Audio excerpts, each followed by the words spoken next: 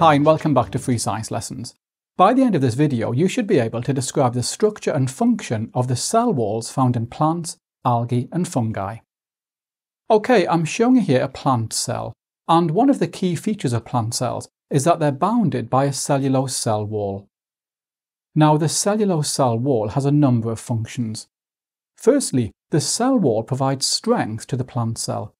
This is really important because plant cells face a significant challenge due to water. Water is an essential reactant for photosynthesis and for other reactions taking place in the plant cell. So this means that water molecules have to enter and leave the plant cell. Now, if the water potential outside the plant cell is greater than inside, then there'll be a net inflow of water molecules by osmosis. This creates a great deal of hydrostatic pressure inside the plant cell, pushing outwards.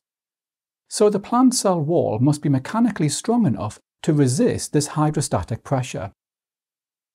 Now, when a plant cell is filled with water, the outward hydrostatic pressure makes the cell wall rigid, and this helps to support the whole plant. Now, we can see the importance of this by looking at a plant which is wilted. Under certain conditions, plants can lose too much water.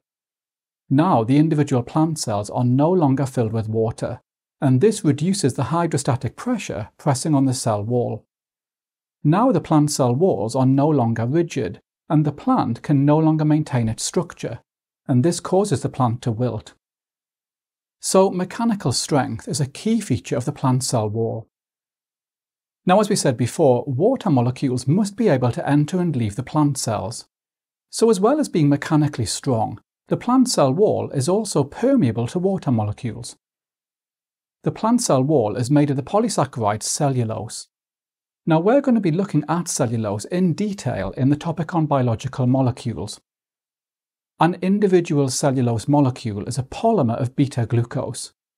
Cellulose molecules can form hydrogen bonds with each other, forming larger structures called microfibrils, and these cellulose microfibrils form a mesh-like structure in the plant cell wall. This microfibril mesh is extremely strong and contributes to the mechanical strength of the plant cell wall. Now, in between plant cells, we find a layer of material called the middle lamella. The middle lamella consists of polysaccharides as well as calcium and magnesium ions, and the job of the middle lamella is to act as a glue between plant cells.